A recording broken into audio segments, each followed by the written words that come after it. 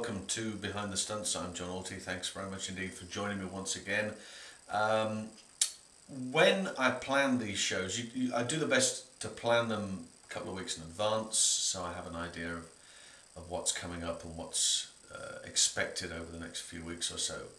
And every once in a while, Mother Nature decides to throw a curved ball at you from left field. And it's been some week, I must admit.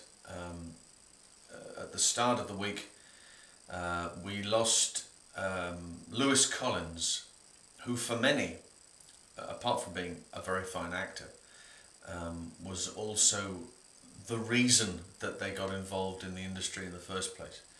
And I don't just mean the entertainment industry, I mean the stunt industry. Lewis Collins, famous for The Professionals, many years successfully playing the part of Bodie, and I know that when I was a kid, growing up, we played The Professionals. I always wanted to be Bodie because he was suave, he was sophisticated, he dressed very well, he didn't have a perm, which Martin Shaw of course was sporting at the time as Doyle, and he drove the Capri. I mean, I know that Doyle drove a Capri as well, but Doyle mostly drove that Escort of his, and you know, the Capri was something very special. And in a lot of those sequences that you see in The Professionals, the series, Lewis does a great deal of that driving himself, a great deal of driving himself. So all of that taken into consideration and taken in hand by the legendary Peter Braham, the late Peter Braham, who was responsible for all of the action on the Sweeney and of course on The Professionals. They could drive. Lewis could drive, there was no two ways about it. Martin could drive, but they couldn't drive to the same sort of standard that Bodie and Doyle could drive. Peter took them to one side and created something very special and allowed them to just go a little further. Where the doubles would normally take over, they could go on doing continued in character, sliding the cars down the street, jumping over the bonnets, diving across the grass, making it look real.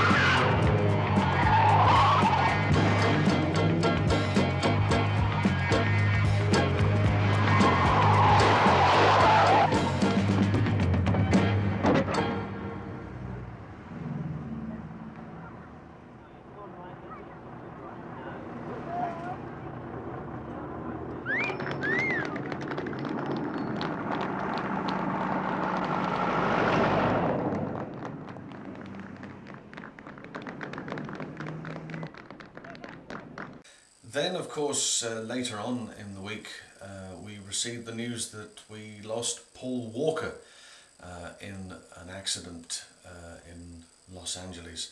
Paul, of course, famous for his role in the Fast and Furious movies, 6 very successful Fast and Furious movies, massive franchise. A 7th movie was already in production, a large proportion of it had been finished already, and then release of that project had been stalled, understandably, because of this terrible accident.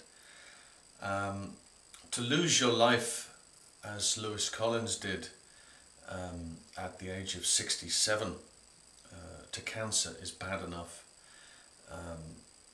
but to lose it at 40 in an accident is just terrible. I mean, he leaves a 15-year-old daughter and many, many memories. I know that there have been many, many memories and comments with reference to people who have worked with Paul over the years in the Fast and Furious pictures, as on the stunt team there.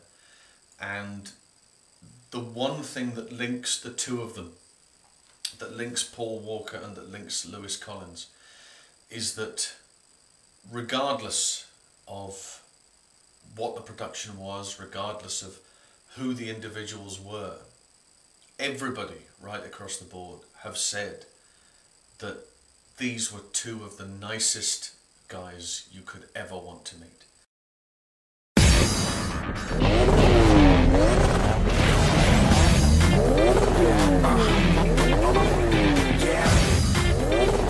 A lot has changed. You're right.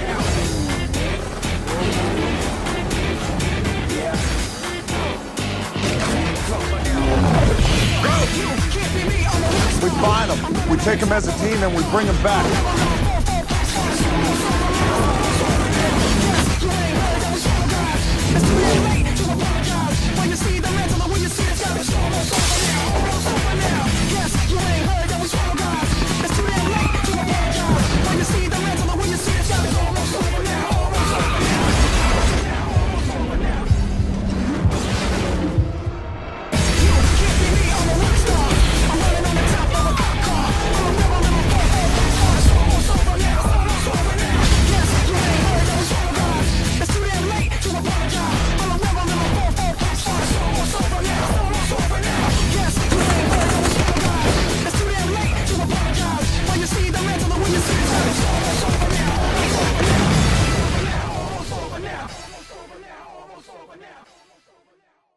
Last week, a team of highly coordinated drivers took down a military convoy.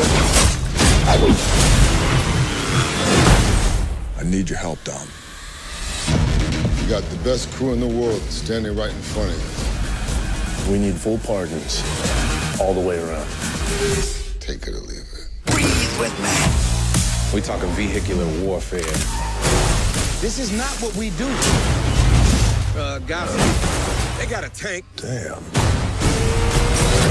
I can reach out and break you whenever I want. That's dangerous talk. We've graduated to a whole new level.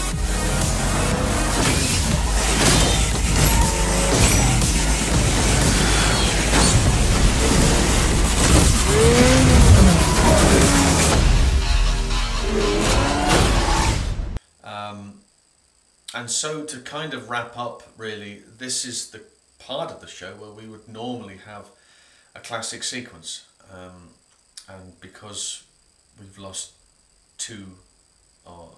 these two guys this week, we're going to show you a classic clip from each of them. I think that's fair.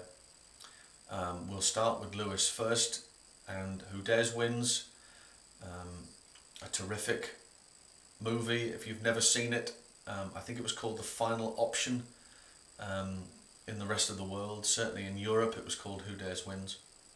It is a story of a group of terrorists from the People's Lobby who take over an embassy and hold it to ransom. It is based, as I said earlier, on the Iranian embassy siege of 1980. Lewis plays Captain Peter Skellen of the SAS. Their motto, of course, Who Dares Wins. Numerous action sequences throughout the entire picture. I've chosen this because it's one of my favourites. The only reason, really. It is a good example of Lewis doing as much of the action as he physically can. He is doubled twice in this sequence you're going to see, and he's doubled by Martin Grace. Once again, sadly no longer with us, but Martin Grace doubled him. Roger Moore's chief double for many years, of course, on the Bond movies, crashing through the glass coffee table and then being thrown over the sofa. You'll see that. Have a look at this, a great fight.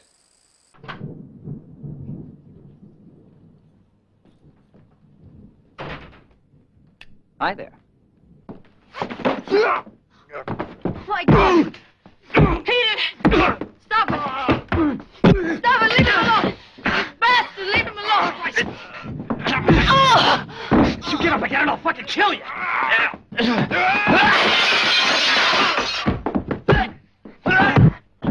You bastards!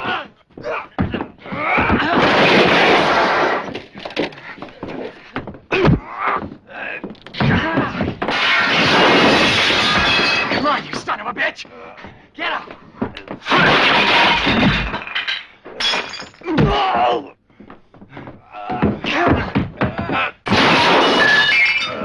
God, how does it feel, huh?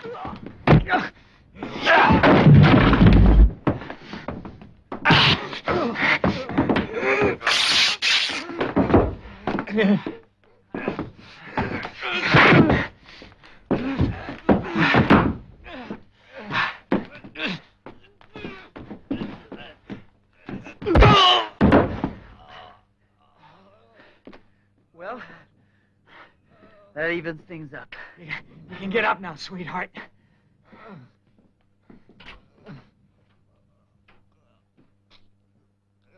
And a kick in the stones to finish. Nasty, it'll bring tears to anybody's eyes. Good fight, that. I mean, that's stunt coordinator was Bob Simmons, of course. Classic Bob Simmons fight. Lots of breakaway furniture, left, right, and centre. So terrific stuff. And Lewis doing a great deal of that himself. And Paul, of course. Well, you know, for me, it's that tank sequence from Fast 6. It's just sublime. There is so much going on. He does a lot of the driving himself. Yes, he does. He doesn't do all of the driving himself, but he does as much as is physically possible. So we're going to take a look at that sequence, because that really is the bee's knees as far as I'm concerned. This is terrific. And driving that blue Escort, particularly the end sequence here, which is just wonderful. Have a look at this.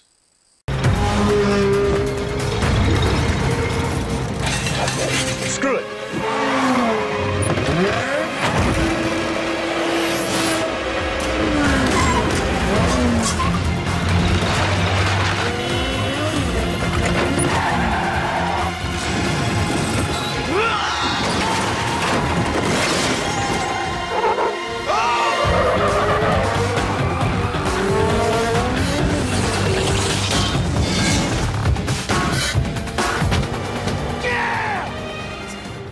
Glorious, it's absolutely glorious. Mark Newman making the transfer there from tank to Escort. I mean, just wonderful stuff, absolutely brilliant. Right, that's us for this particular week. Not a normal show, I know, but we will be back to normality next week, all being well. It just leaves me to say that our thoughts and prayers are with Lewis's family and with Paul's family, and with all of the people who they have worked with over the years, who have not only been colleagues but have been friends. Our deepest sympathies and our love and prayers to all of you. And we'll see you all again next week. Thanks very much indeed for watching, and bye bye for now.